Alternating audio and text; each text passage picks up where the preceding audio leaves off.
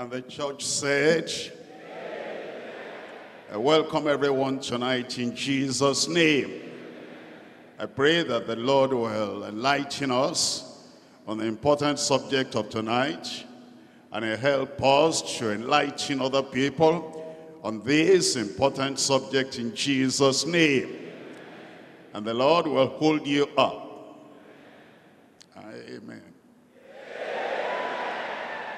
And you will stand firm in your conviction in Jesus' name.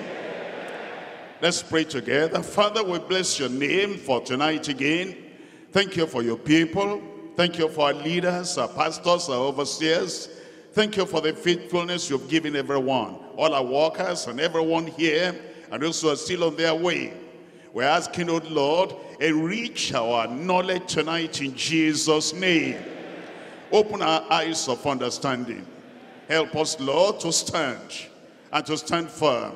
Never compromising with the devil or with the world or with the flesh in Jesus' name. Give us more of your grace, more of your power, more of your strength, and more of the boldness to confront whatever may challenge our faith in Jesus' name. You've raised us up to earnestly contend for the faith, once delivered unto the saints. Nothing will weaken us. Nothing will make us fail. Nothing will make us fall. Thank you because we know you have answered.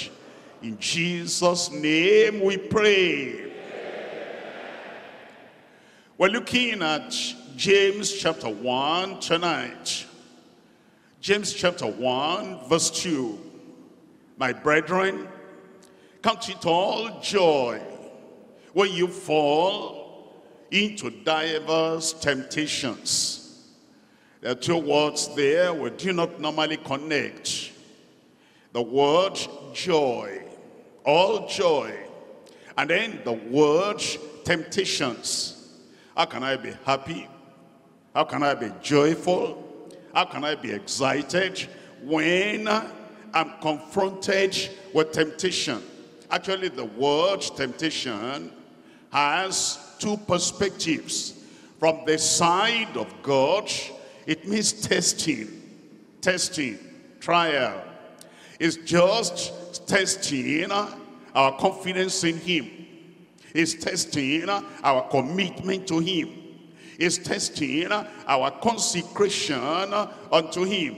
And he wants to prove to the devil, he wants to prove to the world, that's my child, that's my son, that's my servant. He said, Satan, watch and see. This is testing. Look at Job. He will not compromise. He will not sin. Satan said, you try him, you test him, and you will see that the material is made of is not as solid as you thought. And God said, go lay your hands on him. Temptation from the side of God, it was to prove that Job was a righteous man. He wanted to prove his redemption. And so it's like going to the exam hall. If you are prepared, you're happy. Examination is coming. And the teacher is going to discover that I have knowledge. I have studied. The teacher is going to discover I'm a special class by myself. And so I'm happy as we're going to the exam hall. On the side of Satan, he takes that same event and he says, do you think you are a child of God? Okay, if thou be the Son of God, turn these stones into bread. After all, you're hungry. And God fed his own people in Egypt, who came from Egypt. All those 40 years, he fed them. And he just said, this is my beloved son, in whom I'm well pleased. Okay, if he's well pleased in you, here you are, you're hungry. He's well pleased in you. The Holy Spirit led you into the wilderness to be tempted by me. If he's well pleased in you, all right, now that you're hungry, turn these stones to be bread. It came as a test to show that Jesus will not compromise. And from the side of God, it was to prove to the devil, that's my son, he will not obey you. And then Satan would have rejoiced if Jesus had yielded to that temptation, which is the enticement, the same thing, enticement of the devil to make him fall and rebel against his father. And so the word temptation there has the connotation of trial, of testing, which is all right. It also has the connotation of enticement, to be lured into evil and to be drawn into evil. Look at verse 12. Blessed is the man that endureth temptation. You see the word there, endureth.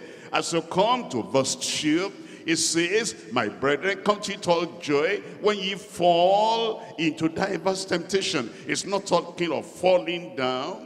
It's not talking of falling below a heavy weight. It's saying when you are encountered with trials, when you are encountered with testings, which Satan wants to turn into enticement to do evil. Verse 12, blessed is the man that endureth temptation. For when he is tried, you see that? Trial.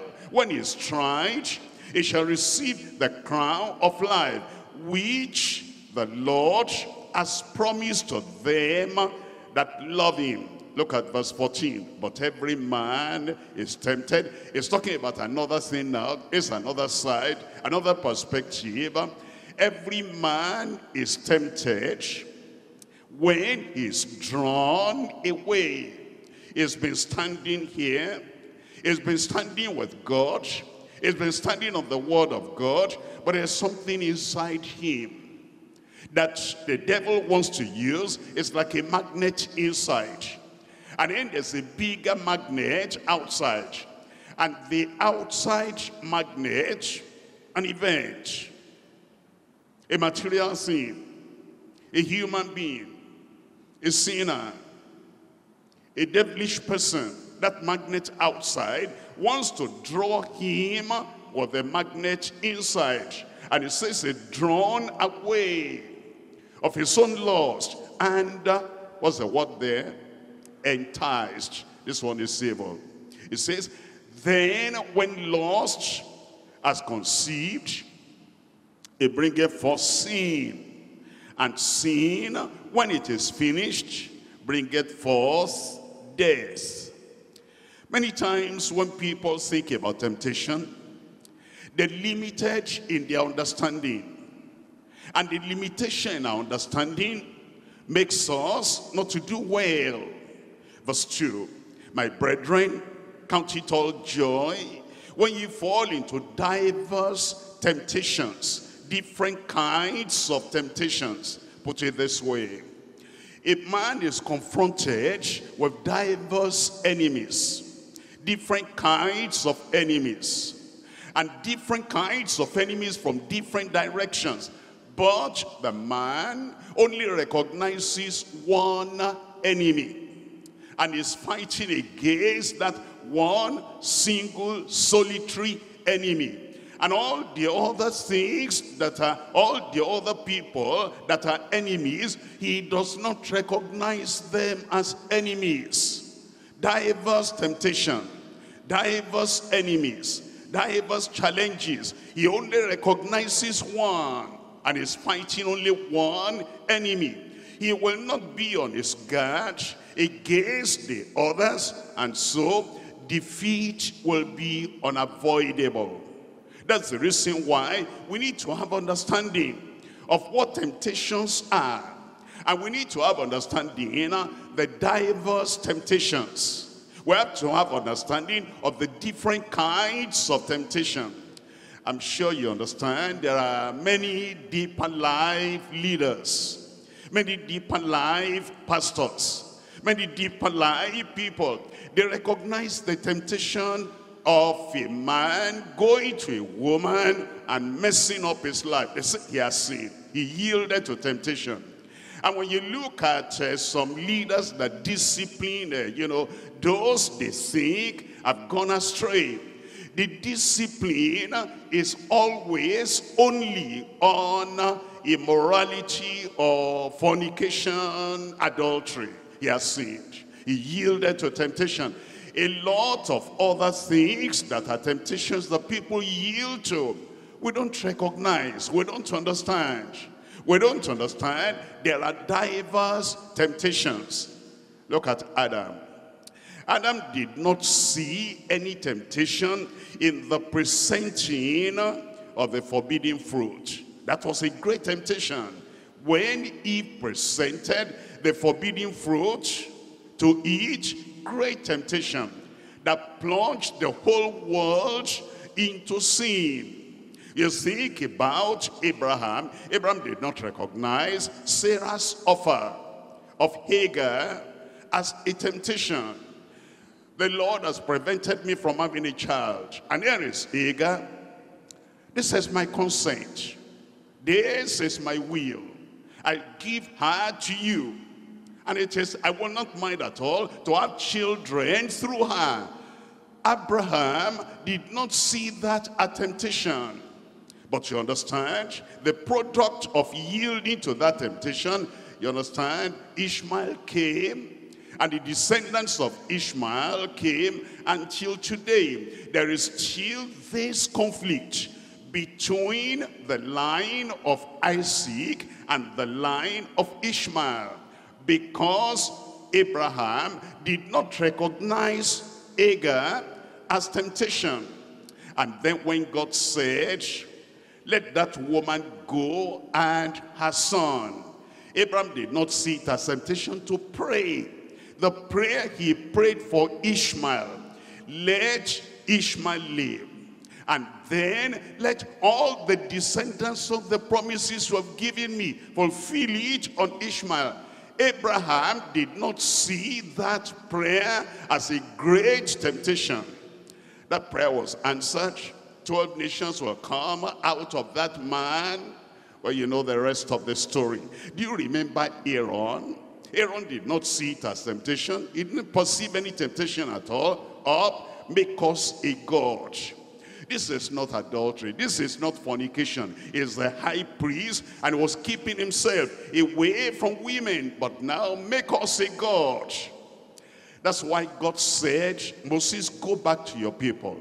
I've rejected them. I disinherit them because they have turned away from following me.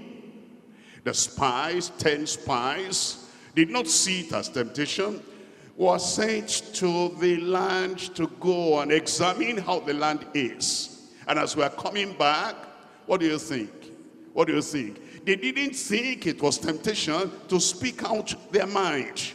They said, I'm just speaking out my mind. It was a temptation. They didn't resist because of speaking out their mind. You know what followed? Israel remained in the wilderness for the next 38 years, 40 years altogether eventually. Achan did not think of any life-threatening danger. In the appeal of the goodly Babylonish garment, we've gone to the battlefield and we've won the war. Here is a goodly Babylonish garment. Here is a wedge of gold. The owners have died.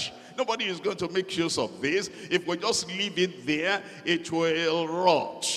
And it will be a waste. And this was created by God. Let me help myself. He did not think it was a great temptation. You see, there are people, because we do not see this as temptation, that as temptation, that's why many people yield. And they don't think anything has happened. You remember Hezekiah? Hezekiah was a good king. Hezekiah was the one that Isaiah told, set your house in order, because you will die, you will not live. And he cried to God and he said, God, I will not die. Don't you remember my life? I lived a perfect life, and God gave him how many years extra? 15 years. And then friends from afar, The Babylonians, they heard he had been healed. They heard of the miracle. And they came to rejoice with him. He didn't see any temptation at all. Because now he conducted them. He said, thank you for coming. You know, God healed me. And it was a great thing, and now I'm alive, and for the next 15 years, I'm going to keep on in the kingdom. Come and see my kingdom, and come and see the beauty, the glory of my kingdom. He didn't see it was a temptation, and after they've gone, Isaiah came and said, tell me, what have they seen in your house? He said, I showed them everything. Your people, the whole nation, because of that yielding to that temptation, they will go into Babylon for 70 years. Joshua was not conscious of any temptation, as he was on top of the situation. We've conquered that, we've conquered that, we've conquered that. And the Gibeonites now came. And the Gibeonites came in a pretended humility. And he said, we have come to surrender ourselves and to make a league, a connection agreement with you. And look at the food we got, the bread we brought from our place, already is moldy. And look at our garment that we wore when we were coming from a far country, it's already worn out. He didn't see any temptation in this at all. And so he made the agreement with them. And then 3 days after, he saw that they came from that place that was very near. But he had yielded already. I'm telling you this so that you understand. Temptation, temptation, temptation. It's not only that, I praise the Lord.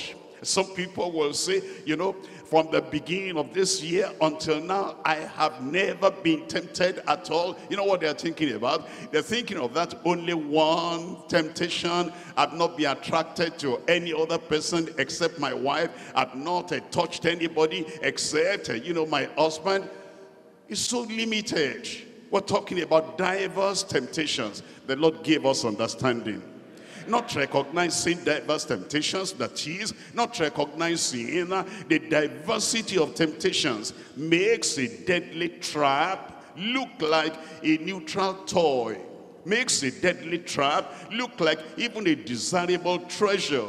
But Jesus said, watch and pray, that she enter not into temptation. You see, Peter was so limited. He was thinking of me yielding to temptation. God forbid. Since when? Since when have I listened to the devil? Since when have I yielded to any temptation? Watch and pray that you do not enter into any temptation. He wasn't warning them of women, of wealth, of worldliness. He wasn't warning them of men, money, or even anything you'll call materialism. He wasn't warning them of girls, gold, or glory. Beware and watch against temptation. God will give us the victory. I will have the victory. I'm talking tonight on faith and faithfulness for triumph over temptations. Faith and faithfulness for triumph over temptations. 3 things we're looking at. Number 1, the perception and process of temptation and testings. The perception and process of temptations and testings. Number 2, the power and the pull of lusts in temptation. The power and the pull of lusts in temptation. The lust that abides in a man. The inordinate affection that abides in a person. Inordinate affection for a material thing. Inordinate affection for even success. Inordinate affection for reaching a goal. Inordinate affection for achievement that we place beyond the word and the will of God. That lust in the heart will then become the pull and the power by which Satan draws people into temptation. The power and the pull of lusts in temptation.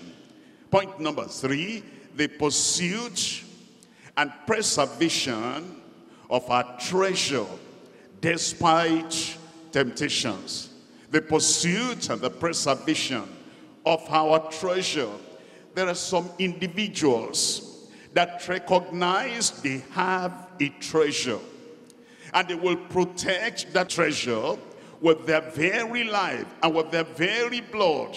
And they say, this peculiar treasure of mine that God has given to me, nothing will take it away from me. And to preserve that, temptation become to shift, temptation become to look the other direction, temptation become to be weakened, temptation become to compromise. They say, I know you, devil. I know what you're trying to do. You're trying to get me away from my treasure and get my treasure away from me. I will preserve this one with the last drop of my blood. Those are the people that have the victory. You will have the victory. Number one, the perception and process of temptation and testing. We're looking at James chapter 1. And I'm reading from verse 13. Let no man say when he is tempted, I am tempted of God. This is the other side of temptation now. Allurements of Satan, enticement to do evil, the pulling away to any corruption. Let no man say when he is enticed, allured, and drawn away to evil, that I'm tempted of God. For God cannot be tempted with evil, neither tempted he any man. He does not tempt sinners. He does not tempt saints. He does not tempt anyone. But every man is tempted. Look at the process now. When he is drawn away of his own lust. You cannot say, Satan made me do it. Drawn away of his own lust. You cannot say, he was the one that put pressure on me. I had no hand in this. I would never have done this. I've never have gone there. He influenced me. Every man is tempted when he's drawn away of his own lust. It was a situation, I'm innocent. It was a circumstance, I'm innocent. You know, this community is so bad and corrupt and dirty that nobody can live in this community and remain clean. It's the community that did it on me. He said, it's drawn away of his own lust and enticed. If you are not interested in that, you will not go into it. You see fire burning, you don't go into that. Nobody draws you into that. You see a house collapsing, you don't run there and say somebody made me do it. And you see the ocean, you don't jump in, somebody made me do it. It's something that is inside that draws the man. Verse 15, when lust has conceived, it bringeth forth sin. When lust has conceived, there's no conception without your consent. There's no conception without your personal, active participation. And it is when lust within has conceived that it bringeth forth sin. And when sin is finished, when it is performed, when it is finalized, when it is put to action, bringeth forth death. Look at Genesis chapter 6, reading from verse 5. This is what happens. This is how temptation takes root. This is how temptation draws people away and draws them away to sin, to perdition. It's something on the inside. When you are saved, that thing on the inside is weakened, is given a deadly blow. When you are sanctified, that thing on the inside is destroyed, that the body of sin might be destroyed. And so the temptation then will only be coming from outside, and there is nothing really inside to draw you and to drive you into that thing. It's within the heart. Genesis chapter 6 verse 5, and God saw that the wickedness of man was great in the earth. Why? How did their wickedness become so great? It says, and that every imagination of the thoughts of his heart was only evil continually. It's the heart, it's the heart. The lust in the heart, the imagination in the heart, the daydreaming in the heart, the desire, wrong desire in the heart, the inordinate affection in the heart that has been thinking about it and planning for it. What did Jesus say in the New Testament? In Mark chapter 7. Mark chapter 7, the perception and the process of temptation and testings. In Mark chapter 7, verse 20, here the Lord Jesus Christ said, and he said, that which cometh out of the man, that defileth the man. It is not so much as what is outside. It is not so much as how terrible the devil is, how dirty the world is. It is not so much as how the pressure was so great, but what comes out of man. For from within, out of the heart of men, proceed. You see this? That's what brings the temptation. What's in the heart? The heart already is dirty. The heart is defiled. The heart is desirous of seeing something, knowing something. The heart is inquisitive. I want to see how that tastes. I want to see how that feels. I want to see what pleasure is in that. I want to see what I can derive out of that. It is coming from the heart, from within, out of the heart of men proceed evil thoughts, adulteries, fornications, murders, thefts, covetousness, wickedness, deceit, lasciviousness, an evil eye, blasphemy, pride, foolishness. All these evil things come from within. We need to understand that if there were no defilement, no evil, no propensities to evil in the heart, if the depravity were not in the heart, if the heart was pure, innocent, good, heavenly, the temptation will mean nothing.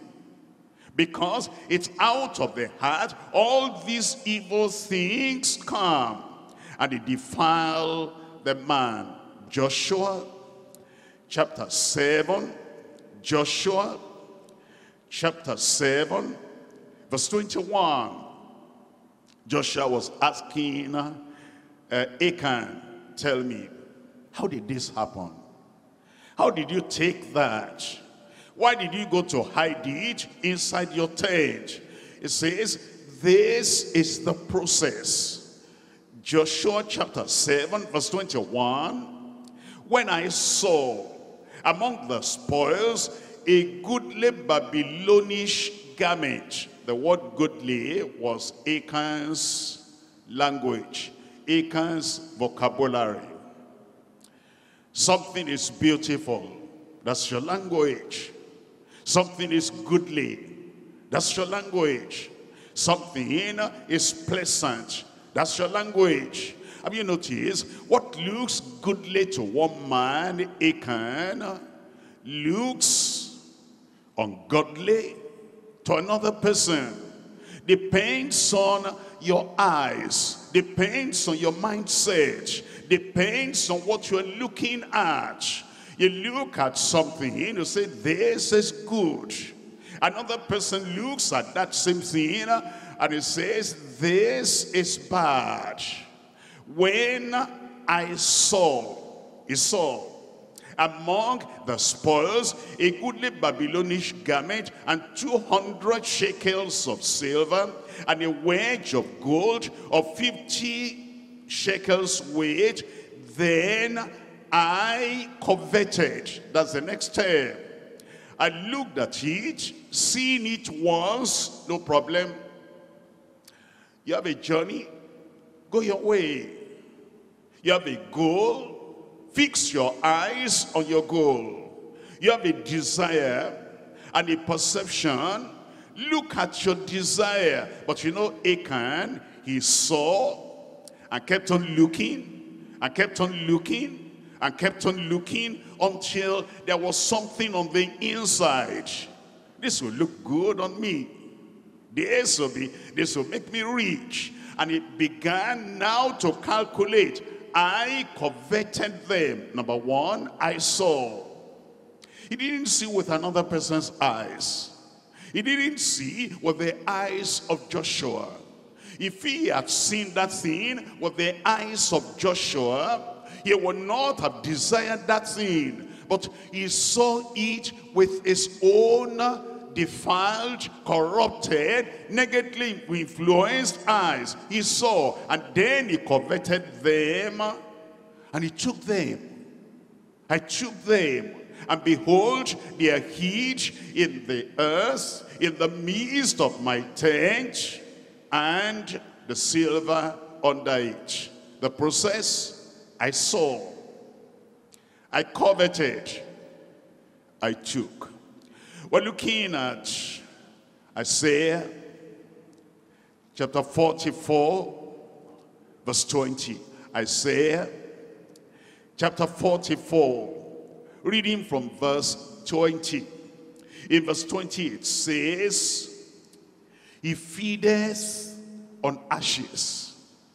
He feedeth on ashes. There's no nutrient, there's no nutritional value in the ashes, but he looks at it. At the beginning, it was like ashes, worthless, tasteless. This will not give anybody any pleasure, unnecessary, unnatural. But he kept on looking and looking and looking until the undesirable became desired. And now he puts out his hand and he takes the ashes. Nothing has changed, no nutrients there, and it's not tasty at all, it's tasteless, but he feedeth on ashes. When you were young, did anybody make you to drink alcohol just to taste it? And it was bitter, and you threw it away. But there are people, they taste it for the first time, and they taste it again, and they taste it again. The thing has not changed.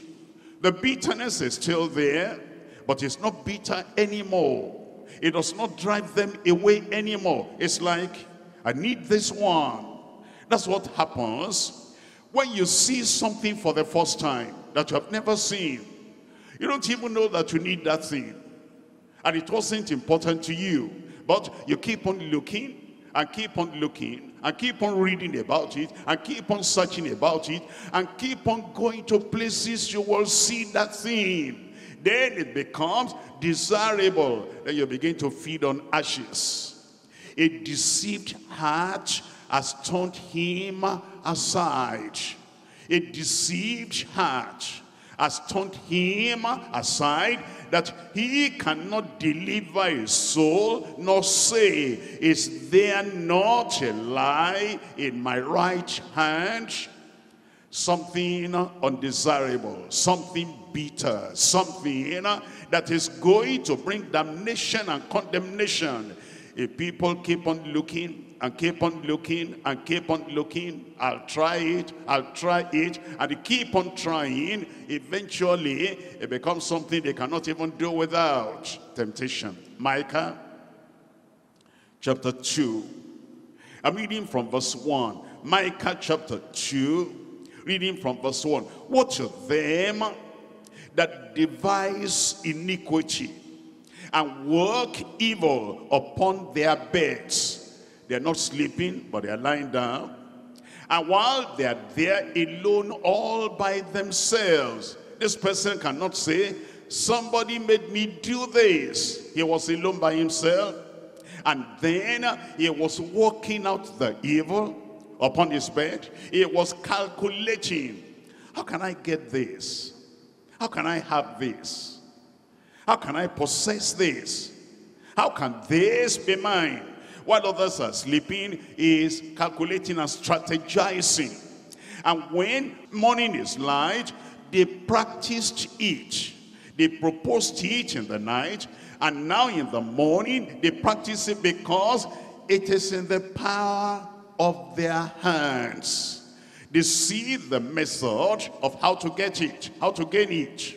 And they covet fields and take them by violence, and houses and take them away. So they oppress a man and his house, even a man and his heritage. Therefore thus says the Lord, behold, against this family do I devise an evil, from which ye shall not remove your necks, neither shall ye go haughtily, for this time is evil. God will deliver us. Point number 2 now, the power and the pull of lusts in temptation. We're coming to James chapter 1. James chapter 1, and we're reading from verse 14. James chapter 1, reading from verse 14. We're told here, verse 14, but every man is tempted. You know, some people say, I was very pure and very innocent before I came to this community. This community now has defiled me. No, not at all. Every man is tempted. How? You find it in that verse. Some people say, I almost cursed the day I met Mr. So-and-so, because Mr. So-and-so has so influenced me now, I cannot think of anything else except this negative thing. It's not Mr. So-and-so. Other people have been confronted by that Mr. So-and-so, and they didn't yield. It's something that was inside you. You didn't know it was inside you. The test came, the temptation came to reveal what was inside you. But every man is tempted when he is drawn away. Not everybody is drawn away by what interests another man. Not everybody is conquered by what conquers that other man. But this man by himself is conquered because he is drawn away of his own lust, peculiar to him, and he is enticed. Then when lust has conceived, it bringeth forth sin. Do you understand? When there is conception, you have to care for that conception, to retain the conception. You have to watch over that conception to make sure that the conception remains. It's not everybody that conceives that eventually gives birth. You know why? Some people conceive and they don't care about the conception. They don't even want the conception. And they don't care for the conception. They don't nurse the conception. They do not go to the places where they will help them to allow the conception to develop. A person that has lust on the inside, and then there's an image that comes to him, and there's a perception that that thing must come, that thing must be done. If that temptation comes and you do not nurse that temptation, you do not think about that temptation, you do not protect that temptation, you do not develop that temptation, you do not look forward to the time of committing the sin, you say, no, I'm going to starve it to death. You know, no matter how terrible, how powerful, how wild a lion may be, a lion comes into your cage. And you don't have the strength to kill that lion, but you lock it up there. You starve that lion. You lock that gate against the lion. You're not going to nurse it. You're not going to take the picture of that lion. You hate that lion and you keep it there. I don't have power to kill you, but I have the power to starve you. You will starve that lion to death. But when you're feeding the lion, taking care of the lion one day will grow old enough, powerful enough to jump on you and tear you to pieces. Starve the lion. Starve that temptation. Don't give it food. Don't give it nutrient. Don't give it attention. Don't give it any care at all. Because when lust has conceived, it bringeth forth sin. And sin, when it is finished, bringeth forth death. But it is the lust that gets that done. I'm looking at Proverbs chapter 6, verse 25. Proverbs chapter 6, verse 25. Lust not after her beauty in thine heart. It's a problem of the heart. A problem of the heart. We all see the same person that you see. We all look at the same person you're looking at. Because we're in the public and we're walking everywhere. We cannot close our eyes while walking. You take public transport. Many other people take public transport too. And in the public transport, you see the ladies, you see the men. In the papers, we see the ladies, we see the men. And then in our communities, we see the ladies and we see the men. But you understand? We see, but we're not thinking about it. We see, and we're not thinking about them. We just see because they're human beings and there's nothing to it. You don't even know the name, and you're not asking of the name. You don't know their background, you're not asking of the background. You don't think of any association with them. You see, but you see other people also see. And they keep on seeing, and they keep on looking, and they keep on thinking, and they keep on daydreaming. It is that causes the problem. That's why it's saying in chapter 6 verse 25, lust not after her beauty in thine heart, neither let her take thee with her eyelids. If you're looking at somebody, the person knows you're looking at him. The person knows you're looking at her. Look up here. You know, there is something mysterious about human beings. Something mysterious. Why do I say that? Somebody is in front of you, and she doesn't have eyes behind her. And here you are at the back, and you're looking at her and gazing at her from the back. She doesn't have a mirror to reflect that you're looking at her, but surprisingly, she looks back. It's like somebody wants to catch my attention. You understand what I mean? Answer me now. Sometimes you've done that yourself before. Somebody is looking at you, looking at you, looking at you. And it's not that you knew, really, but with reflex action, without even thinking of anything, you look back and you catch the person who's been looking at you. What does he have in mind? That's why it says, let her not catch you with her eyelids. If you're not looking at her, if you're not gazing at her, if you're not interested in her, if something inside of the lost is not saying, maybe a friendship can develop out of this. Acquaintance can develop out of this. Interest can develop out of this. If you don't think like that, they'll never catch you. They will not catch you. Okay, myself now, they will not catch me. Verse 26, for by the means of a warish woman, a man is brought to a piece of bread. A man is brought to a piece of bread.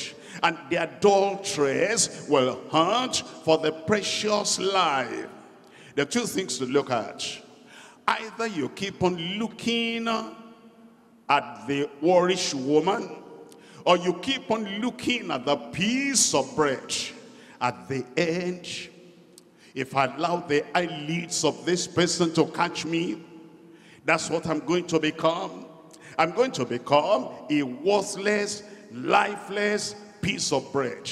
I will lose my ministry. I will lose my Christian experience. I will lose my life. You're looking at the worthless piece of bread. If I allow the eyelashes to catch me, I'm going to lose my dignity.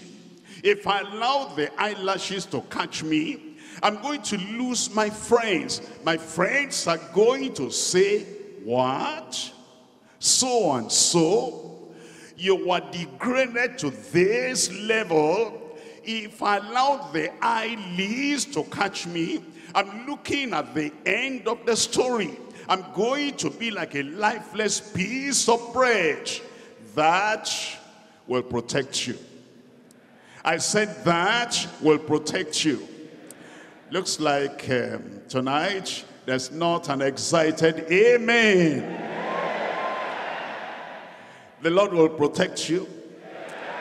The Lord will preserve your life. You will not be like a piece of bread. Your life is precious. That's what it says in that verse 26. It says, the adulteress will hunt. If you understand that word, you just understand, that's a hunter. That's a hunter. Hunters do not hunt for nothing. They don't have something, you know. They see that in you, and they're hunting for that thing. And they want that thing. And if you don't understand, that is a hunter. And he wants to hunt your precious life. He wants to hunt your precious title. He wants to hunt your precious privilege. If you don't understand that, hunters will catch the precious life. But you are not the one they will catch. Verse 27, can a man take fire in his bosom and his clothes not be burnt? Can one go upon hot coals and his feet not be burnt? So is he that goeth in to his neighbor's wife, senseless, thoughtless, mindless, not thinking of hell, not thinking of heaven. He doesn't think about his precious life. He doesn't know that he's worth anything. And then he has been hunted. The hunter has caught him. Whosoever touches her shall not be innocent. God will preserve your innocency. Mark chapter 4.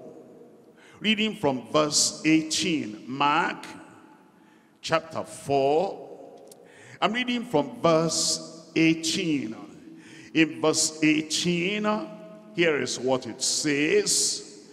And these are they which are sown among thorns, such as hear the word, and the cares of this world, and the deceitfulness of riches, and the lusts for other things, entering in, choke the word, and it becometh unfruitful. You see, there are people that hear the word of God. They read the word of God. In the morning they wake up, they must read their Bible. Bible before breakfast. In the night before they sleep, they must read their Bible. No scripture, no sleep. But the point is, between the commencement of the day and the consummation of the day, in between, you have the desire, the lust for other things entering in that were not there before. You see, it's not just coming to Sunday service. Between the Sunday message and the next Sunday message, lust, desires that were not there before entering in will choke the word. It is not just that I never miss the Monday Bible study. I hear the Bible study, I write notes at the Bible study, next Monday I'm coming to you, that's good. But you know, between this Monday and next Monday, desires for other things entering in that were not there before. It is what enters in between the 2 points of hearing the word that choke the word and make the word unfruitful and makes the word not to be profitable at all. Look at that verse 19 again. And the cares of this world, and the deceitfulness of riches, and the lusts of other things entering in, choke the word, and it becometh unfruitful. How can somebody hear about holiness, last message, and the following message, and it's not holy? There's something choking the word. How can somebody hear about heaven, the other message, and the following message, and yet it's not thinking of heaven when it's in the bus? It's not thinking of heaven when it's in the office. It's not thinking of heaven when it's with his neighbor. It's not thinking of heaven when the temptation to fight and the temptation to be unholy, ungodly, when that temptation comes, something is choking the word. It's the lust from the heart. And I pray in your heart, the word will not be choked. Look at 1 Timothy chapter 6. 1 Timothy chapter 6, I'm reading from verse 9. 1 Timothy chapter 6, verse 9. But they that will be rich, what? There are many people that don't count that as temptation. Prosperity, they don't count it as temptation. Success, they don't count that as temptation. And they will do anything. They will sacrifice Bible study for prosperity. They will sacrifice their integrity for prosperity. They will sacrifice their Christian experiences or their Christian stand because the desire, the lust to be rich is very strong, very strong. And when any dubious business or any fraudulence knocks at their door, they don't know to lock the door. They say, I've been waiting for that. I must be rich. I must be rich. If I become a millionaire, is it too much? Maybe it's too much for you because you don't know how you are going to keep your life, how you are going to keep your experience, how you are going to keep your conviction with all those things. It says, but they that will be rich, that say, by all means, whatever happens, however it happens, whatever all these other people are doing, and whatever I will need to do, I must be rich. But they that will be rich fall into temptation and a snare, and into many foolish and hurtful lusts, which drown men in destruction and perdition. For the love of money, dreaming about it, the love of money, desiring it, the love of money, loving money above the services in the house of God, loving money above the work of God in the ministry, loving money above your own health. You're dying. Even though the man is dying, I have appointment, I have appointment, I have appointment. The man is going. And even if he gets the money, he's not going to live to spend the money. I must have the money. For the love of money, loving money above God, loving money above the simplicity of the Christian faith. The love of money is the root of all evil, which while some coveted after, like Achan, which while some coveted after, they have erred from the faith and pierced themselves through with many sorrows. But thou, O man of God, pastor, but thou, O man of God, minister, but thou, O man of God, a preacher of the word of God, flee. You see, there are people who are preachers, and they say, you know, I used to believe that just serve the Lord, just sacrifice, and just lay everything upon the altar, and give this costly ministry a chance to bloom in your hand. But now I realize I have been foolish. Other people, they're serving God too, and they're having money. They're serving God too, and they're rich, they're riding this, they're riding this, and they're riding that. And now the temptation comes to them. And now they say, I must be rich also.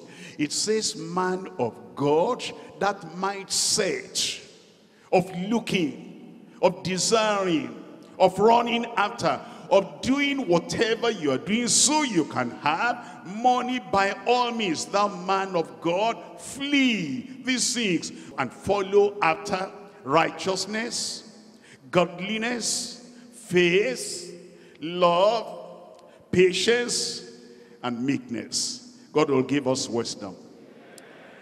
God will prosper every one of us appropriately without covetousness in Jesus' name. Look at 1 Peter chapter 2 verse 11. 1 Peter chapter 2 verse 11. It says, dearly beloved, I beseech you, I'm pleading with you, as strangers and pilgrims, abstain. That's the command. Abstain. That's in your hand. I can't make you do it. I can't follow you all through the streets of the city. I can't follow you to the people you contact. I can't follow you anywhere. And the people of God cannot follow you everywhere. You are the one to understand. You are saved so you can get to heaven.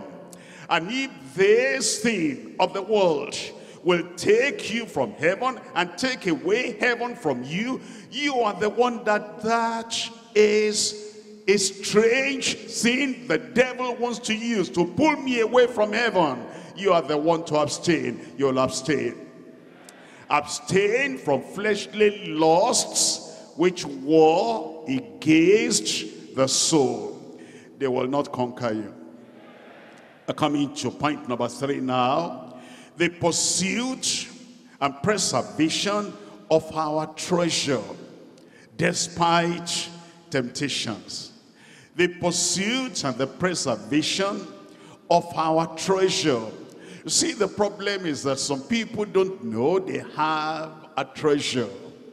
Heaven, that's treasure. Reward in heaven, that's treasure. The privilege to be called a minister of the gospel, that's a treasure. The service that God has called us into.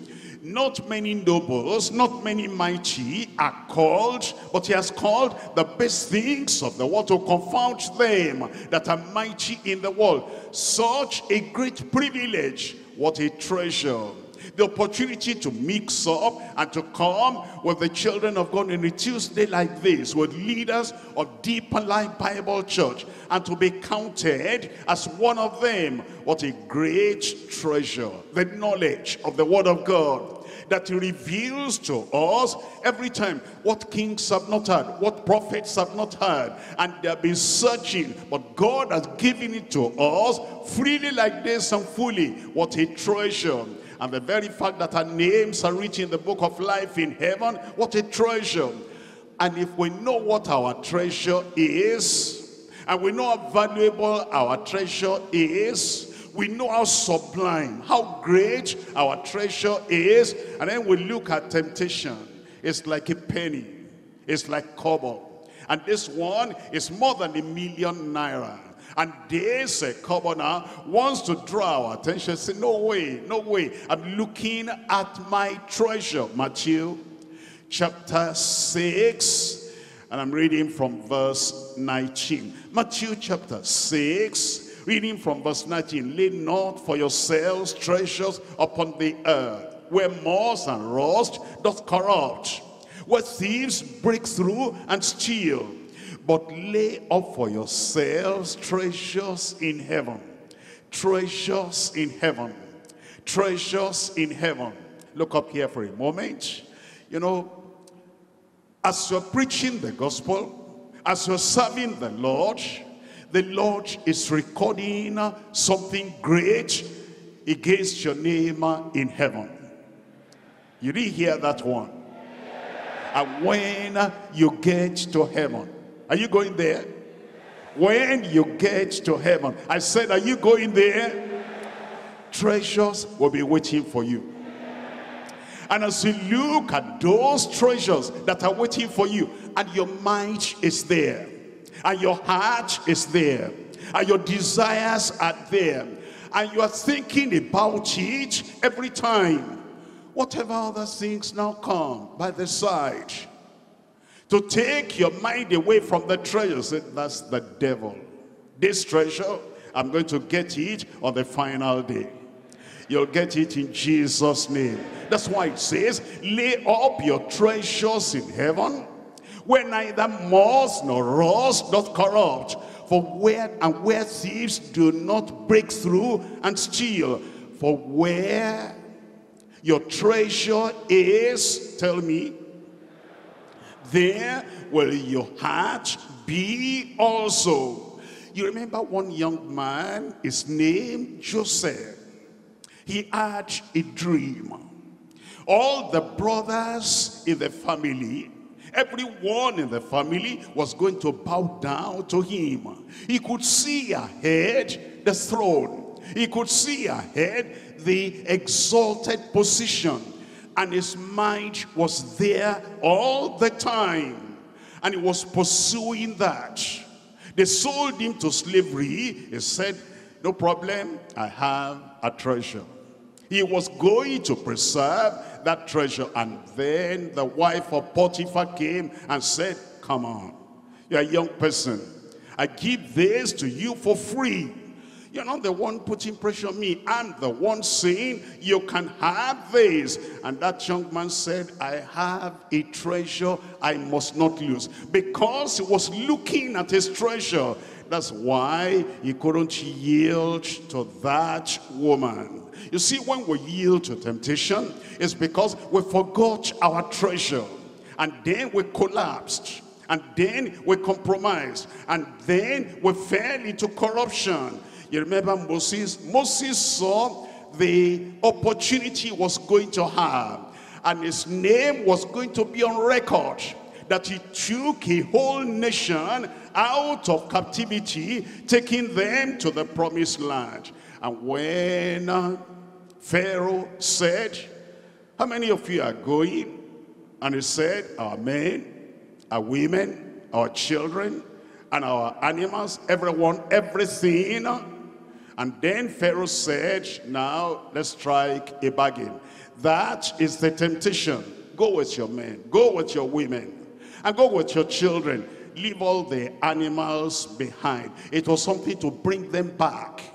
And so Moses said, not a hoof are we going to leave behind. You see, he was looking at his treasure. If you know you have a treasure and you're looking at that treasure, you'll be living as seeing the invisible. Nehemiah was another man. He came to build the walls of Jerusalem that were broken down. And then they told him, come. It was a temptation to be afraid. A temptation to go away from the assignment the Lord had given him. Come away. They're seeking for your life. They're going to kill you. And the man says, should such a man as I flee? Who is there like a man like me that will flee from the enemy? He said, because I perceived that so and so had sent them. his eyes were on his treasure. If you have treasure, something precious, and your eyes are looking at the pressure every time, nothing will make you to bend to the devil. You will not bend. Here is Job. And the wife said, are you still holding on to your integrity? Because God and I. But you know, Job, he was looking at the future. I know that my Redeemer liveth. And even though this my skin be totally destroyed and totally devastated by worms, I know I shall see my Redeemer. With my own eyes will I see him and not another. He was looking to that faraway treasure. And because of that, he said, woman, how do you speak like this, like a foolish woman? Shall we receive something good from the hand of the Lord and not receive something evil? And so he sinned not with his mouth. You must have a treasure. There must be something that catches your attention, that you're saying, I'm looking at this, I'm looking at that, and because of all that, all these things they call temptation will not have any hold upon your life, will not hold you down in Jesus' name. Daniel had a treasure. Daniel was to be the prophet, the mouthpiece of God.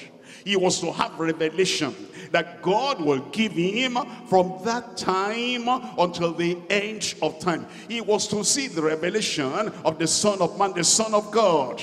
And because of that, although there were temptations in Babylon, but Daniel made up his mind and he said, I will not defile myself with a portion of the king's meat. He was looking at his treasure, because he knew they that turn many to righteousness shall shine as stars forever and ever. The apostles had treasure, and they were looking at their treasure when they were threatened by those Pharisees. Didn't we tell you not to preach in this name? Look at what you've done. You fill Jerusalem with your doctrine, and you intend to bring this man's blood upon us. And then Peter and the rest of the apostles answered and said, we'll rather obey God than men. Whether it's right to obey you or to obey God, look into that. But as for us, we're going to obey the Lord. They were looking at their treasure. You know what Jesus had told them? You who have continued with me in this adulterous generation, you will come into the kingdom. You will reign over the 12 tribes of Israel. And because of that promise, and because of that treasure, I go to prepare a place for you. And when I go and prepare a place for you, I will come again and receive you unto myself, so that where I am, there ye may be also. Treasure. Look at your treasure. You remember Paul the apostle? Paul the apostle, when the prophecy came, this is what's going to happen to this man when he gets to Jerusalem. And the people were weeping and they were saying, Paul, you won't go to Jerusalem with you. Please don't go. Please don't go. And he said, what do you mean? To break my heart? What you're weeping? I'm not only ready to go there and suffer, I'm ready to go there and die at Jerusalem. He had a treasure he was looking at. That's why he said at the end of his pilgrimage here, I fought a good fight, and I have kept the faith.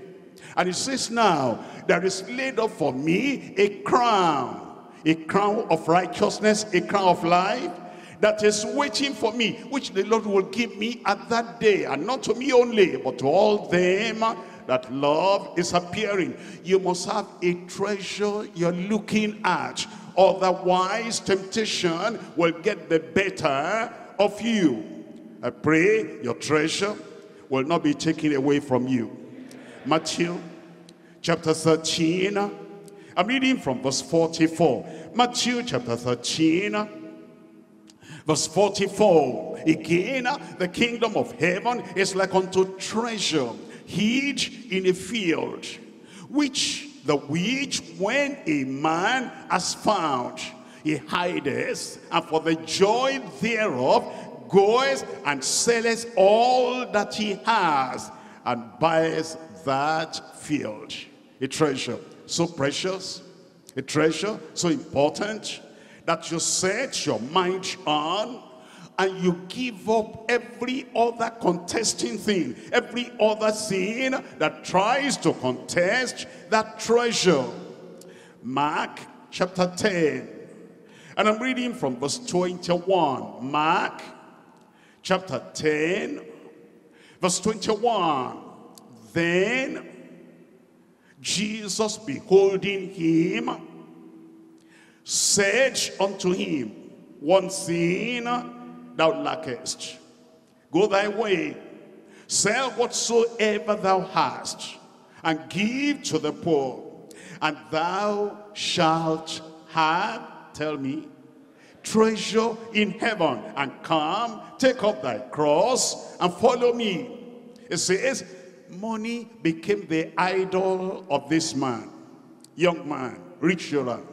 And Jesus said, sever yourself, separate yourself, detach yourself from the idol of money. Sell what you have, give to the poor, come, follow after me. You will have treasure in heaven.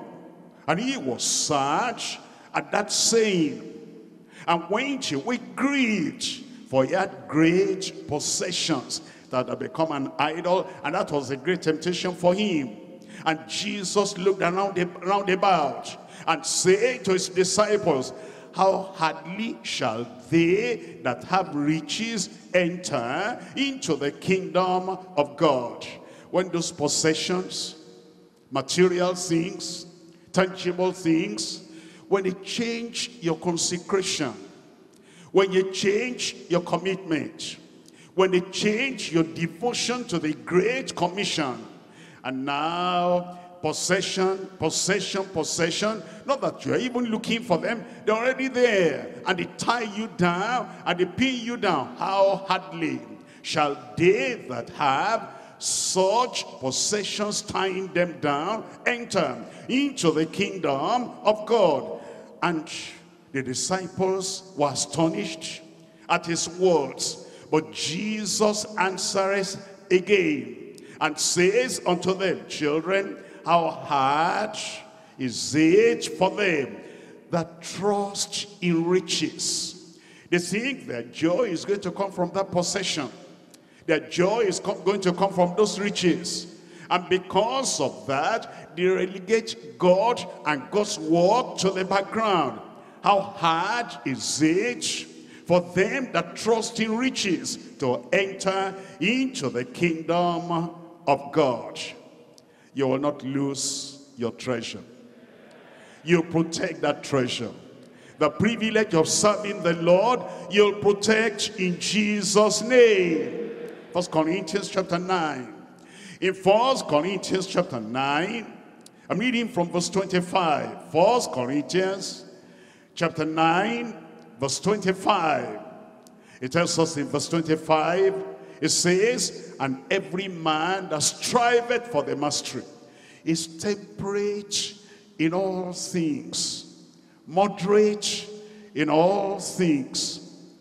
In his enjoyment of the things of this world, moderate, temperate in all things. In seeking, searching, running after the things of this life, is temperate in all things. Now they do it to obtain a corruptible crown, but we an incorruptible. I therefore so run, not as uncertainly, so fight I, not as one that beateth the air, but I keep my body under. I keep my tastes under. I keep my desires under. I keep my wants under. I keep my excitement under control. I keep under my body and bring it into subjection, lest that by any means, when I preach to others, I myself should be a cast away. You will not be a castaway. I said you will not be a castaway. You are moderate in all things. Good things come for you to enjoy. You are moderate. You are not overpowered. But that good thing, it can become a temptation. Bad experiences come that bring sorrow. You are moderate in your sorrow. You are moderate in your response to that sorrow. You are not overwhelmed by that sorrowful thing. 1 Corinthians chapter 7. Don't allow good things to become a temptation. Bad things to become a temptation. Keep your desires and keep your joy under control. 1 Corinthians chapter 7 verse 29. But this I say, brethren, the time is short. It remaineth that both they that have wives be as though they had none. You know, there are people, I'm married. Praise God, you are married. Not only you, the rest of us were married too. Why were you not at the workers' meeting? Didn't you hear? I just got married. We heard. We didn't know that marriage will take you away from the work of God. Why were you not at the Sunday service last time? Sir, it was the previous day, Saturday, I got married. And I just thought I need to, give vacation to worship. And allow worship to remain where it is. And, sir, we young people would like to have honeymoon. And therefore I stayed away. And actually it's not only 1 week we're staying away. We're even traveling to where it is now. Germany, America, Canada, whatever. We're going to do 1 month honeymoon there. Good luck to you. You forsake the work of God because of honeymoon. Because of, you got married. If the rest of us had done that, the work of God will not have progressed. Look at verse 29. But this I say, don't allow marriage to become temptation. Don't allow enjoyment to become a temptation. Don't allow all the things the people are running after in the world. They're going to Dubai to have their honeymoon, to have their wedding. I hope you are not like that. It says, but this I say, brethren, the time is short. It remaineth that both they that have wives be as though they had none, and they that weep as though they wept not, and they that rejoice as though they rejoice not, and they that buy as though they possess not, and they that use this world as not abusing it, for the fashion of this world passeth away. The fashion of this world passes away. Care for the things of the Lord, and let this be your treasure. And the Lord will reward you on the final day in Jesus' name. Revelation chapter 2, I'm reading from verse 10. Revelation chapter 2, I'm reading from verse 10. In this verse, here the Lord Jesus Christ is speaking to every one of us. And he says, fear none of those things which thou shalt suffer. Don't make suffering to become such a big deal. I'm suffering persecution. The people of the world are suffering more than any of us are suffering. They suffer calamity.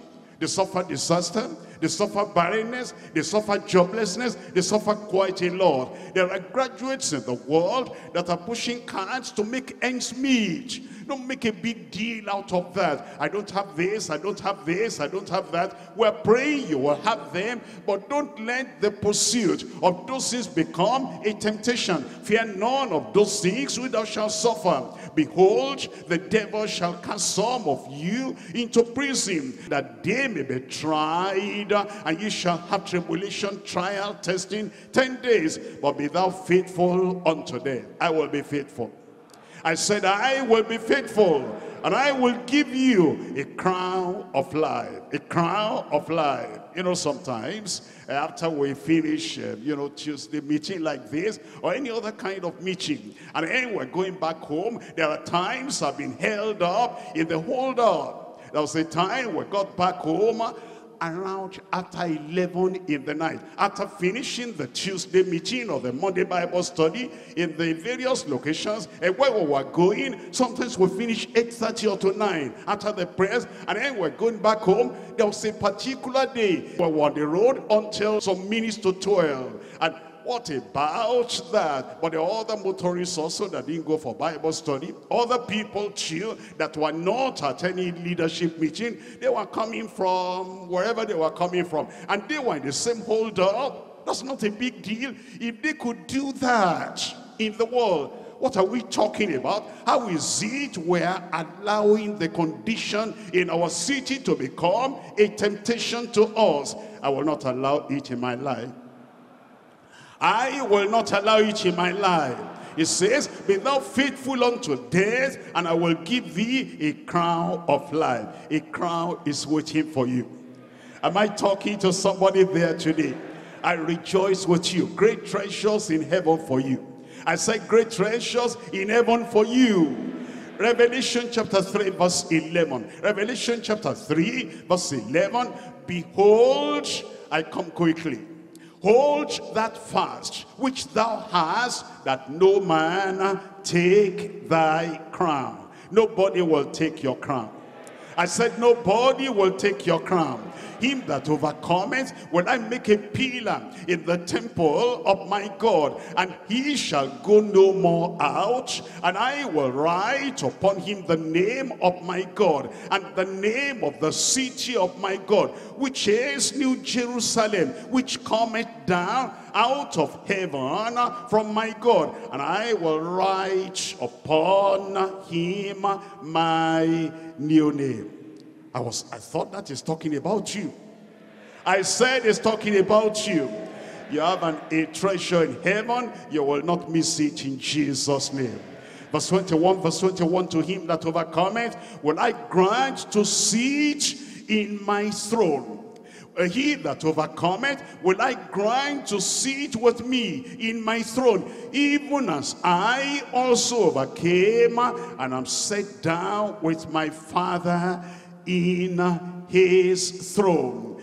He that has ear to hear, let him hear what the Spirit says unto the churches. I have heard.